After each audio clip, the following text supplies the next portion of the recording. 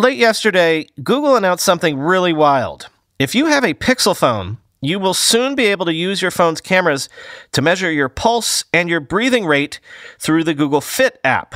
But that doesn't mean you need to buy any sort of wearable or anything like that. No, you can use your existing phone cameras to do this. Quoting Engadget. When the feature becomes available on your phone, you can open the Fit app to take your measurements by tapping the new cards on the homepage. Google is guessing your rate of breath by looking at the movement of your chest, so it'll need to see your torso. Meanwhile, it uses tiny changes in color under your skin to calculate your heart rate, and you'll have to place your finger on the rear camera for this. The Fit app will guide you through how to frame yourself using the front camera for respiratory rates, and it's not yet clear how well this will work.